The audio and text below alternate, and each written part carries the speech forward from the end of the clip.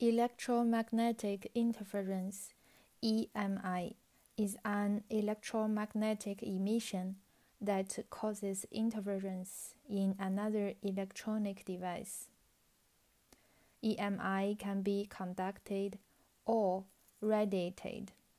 Radiated emissions cover a higher frequency, range typically from 30 MHz to 1000 MHz, and it travels through space. We can either use proper layout and circuit design to attenuate the noise at the source, or shield it to contain the noise. Conducted emissions are typically from 150 kHz to 30 MHz and travel through conductors. We can use electrical filters to control them. Here we see a modeling diagram of a conducted EMI in a switching system.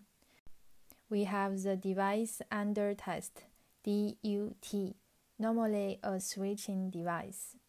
The propagation paths for common mode CM and differential mode DM and EMI measurement Line Impedance Stabilization Network, LISN, and the spectrum analyzer.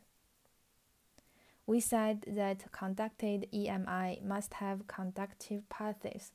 It's easy to imagine that the noise can be circulated in the normal circuit path, through phase to neutral. These noises are differential mode noise. They flow in power lines with opposite directions. It's current driven, dI over dt.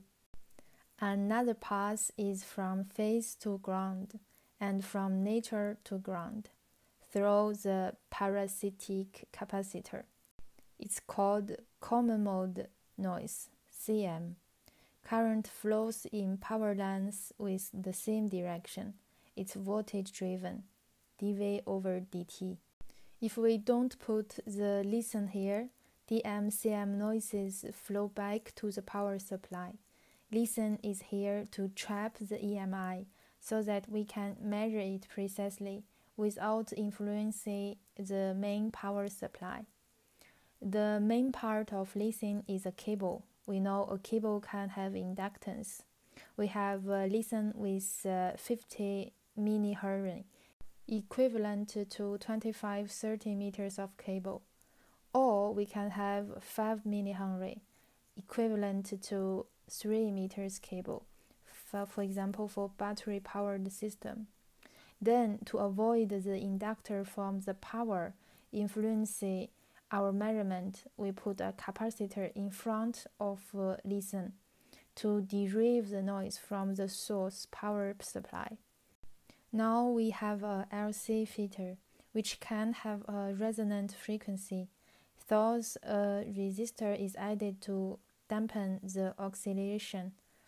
Now we want to add something to really measure the noise generated from the DUT.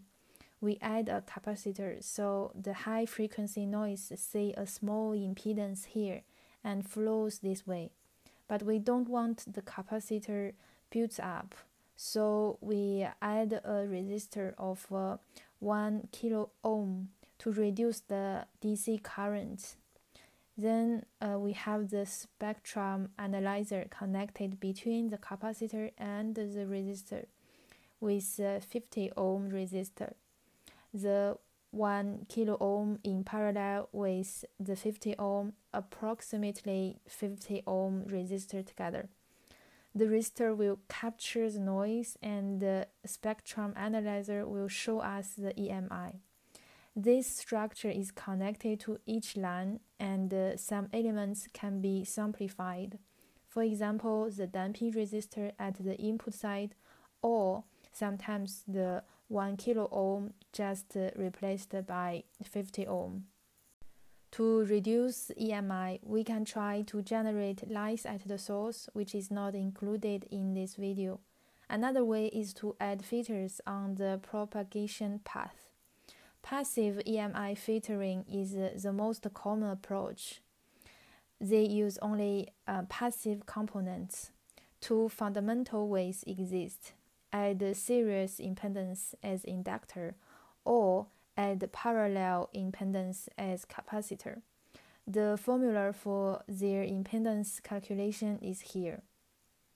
The simplest type is called a first-order filter, consisting of just a simple passive component. Capacitors shut noise current away from a load, while inductors block or reduce the noise.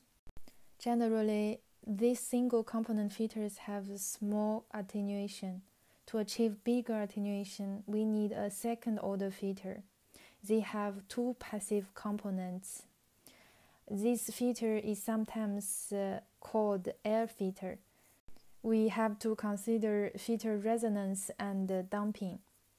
A third-order filter has three passive elements.